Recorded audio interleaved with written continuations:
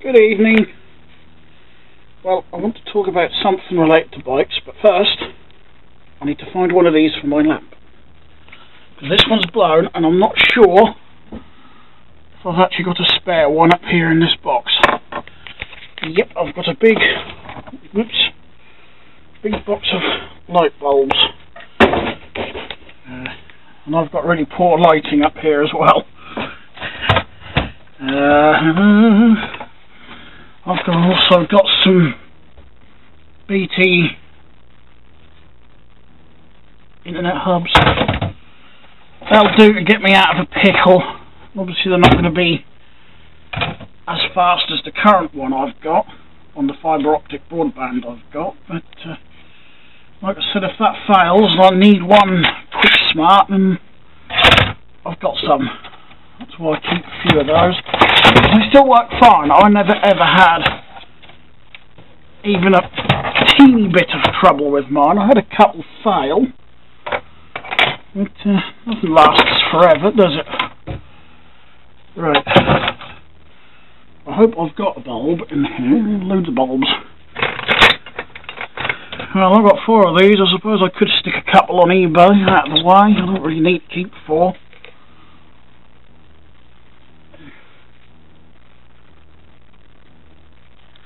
Could do with taking the box out, really. Oh. Yeah, I think I'll take the box out, so. Okay, I've got the box down. Yeah, I have lots and lots of spare bulbs. That's just what I've collected up over the years. Well, actually, most of these were left in the wooden shed at the house my mum currently lives in. So, I don't know why the previous occupant had so many bulbs of various types. No, that's too small. I've got one of these I could try in the lamp.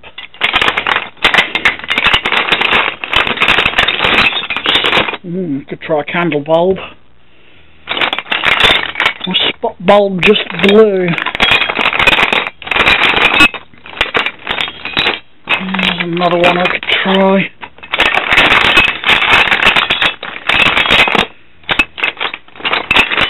Got all sorts in here. I've got LED bulbs for halogen fittings, strip lights, energy savers coming out of my arse.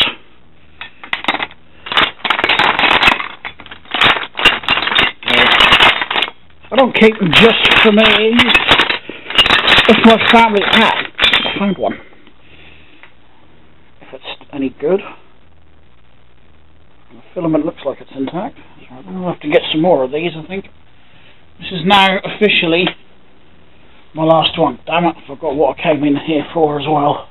It wasn't just a light bulb, it was what I wanted to talk about. Right.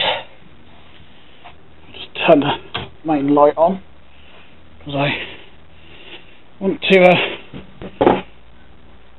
talk about what I've got on my desk. But I need a bit of light. Might make me jump because I don't actually know if the power is still turned on. Ooh, power is on. Oh, I didn't jump, that's a first. Usually when things suddenly come on like that, they make me jump, not because they've given me a shock, just because they surprise me. No idea why. Because I always expect it, so there we go. We've got a bit of light on the subject now. Let's see what we're doing. Now, what I'm going to talk about is 2 different types of bike parts that do the same thing, but are usually mixed up, or commonly mixed up. So this is a bit of a educational video, if you like. So what we've got in front of me are 3 items that look exactly the same, except they're not. These 2 are 2 different types of cassette, and there's a freewheel. What is the difference? cassette, as you can see, there's grooves on there. It's a bit dirty on the back because I haven't cleaned it up yet. They slide onto what's called a free hub, which is one of those. Alright, you slide this on, and sometimes there's either one or two loose cogs which you'd slide on. They will only go on one way, and then you'd lock it on with this screw, sort of like a locking screw. And of course this one is just a slightly different style. It's got bigger gears, as you can see. So this actually came off a mountain bike wheel, but that would be something I'd expect to see on a racing bike.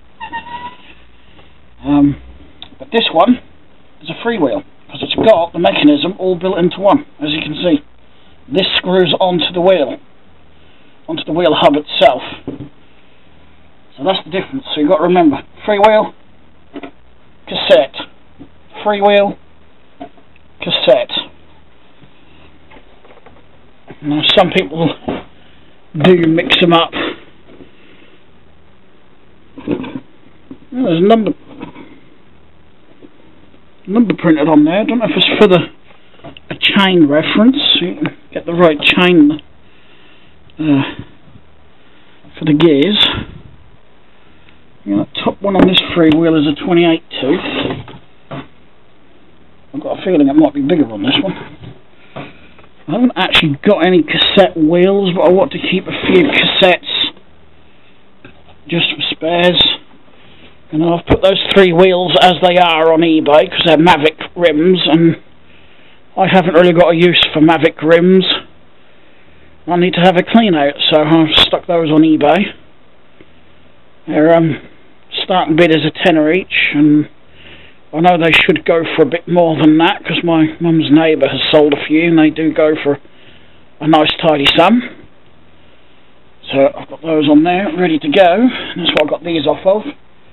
And I'd rather sell them without, one, so I've got spares, and two, whoever buys them can put their own custom cassette on, because this one is a 9-speed and that one is an 8-speed. But they might want to put a 7-speed on, it's up to them. You know, with the wheel bare like that, they've got the choice. And the same with the skewer. Anywho, I just want to make this quick little video just to talk about the difference between a freewheel and a cassette, as it's something I do, let's start that again, a mistake that I do commonly come across that people make.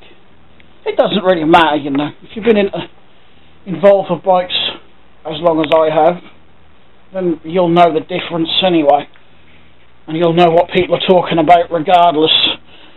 Anyway, I'm going to end the video, and thanks for watching. I'll talk to you again soon.